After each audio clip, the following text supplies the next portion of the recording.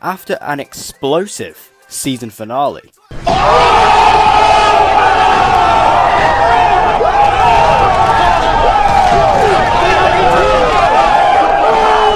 The big question that has been raised about Arrow Season 5 going into Season 6 is who died there on the island of Lian, and that's what we're going to discuss in this video.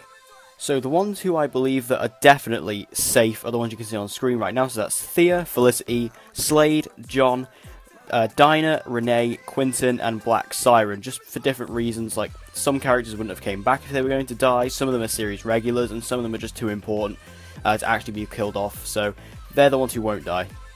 So first off, I think Captain Boomerang, aka Digger Harkness, is definitely dead. I mean, he was only in ever one episode of the Arrowverse, and they brought him back for this finale just quite randomly, so I think he's pretty expendable, and, you know, it wouldn't really affect anything if he died, so I think he definitely died from that explosion 100%. Now, in the same boat as Captain Boomerang is Malcolm Merlyn. Now, Malcolm Merlyn obviously killed Captain Boomerang, or we assume he killed Captain Boomerang, when he stepped off of the landmine. Now, is Malcolm dead? Probably for now, but, you know, death has never stopped him before, so he'll probably come back at some point.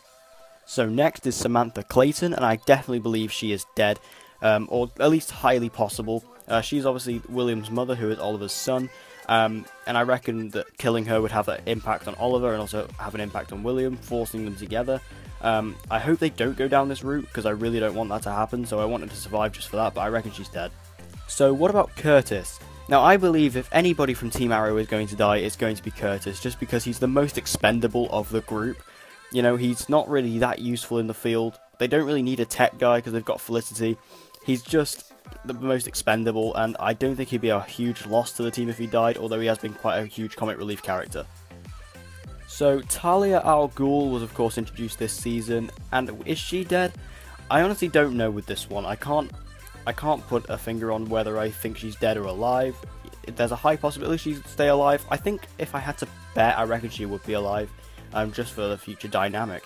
And she's a pretty cool character, so yeah, keep her alive, why not? So, sticking to the topic of the Al Ghuls, what about Nyssa Al Ghul? Now, I spoke about Talia and the future dynamic, and I believe that if they both survived, both sisters, then they would have that dynamic going into Season 6, but then also, if one of them died, maybe that would make the other one a bit more softer. I don't know, it'd be cool to see. So finally, Evelyn Sharp. I definitely think she's dead, just because no one really cares about her character. Her character wasn't that great, so I think the writers probably just want to kill her off just to get her out of the story and give her some closure. Plus, she was trapped in a prison cage, so, you know, how she got out of that, I don't know, because everyone else had gone, so I reckon she's probably a goner. So they were my predictions about who could potentially die in that Season 5 finale of Arrow. Tell me who you think died and who you think survived that massive explosion on Lian, because it's quite hard to predict, and we honestly don't know, and we're not going to find out until September time at the end of the year when Season 6 premieres. So, you know, I think this is going to be a bit of a weird one, but it's going to be very cool going in, so hopefully you guys enjoyed the video. Tell me what you think in the comments below, and I'll see you guys in the next video.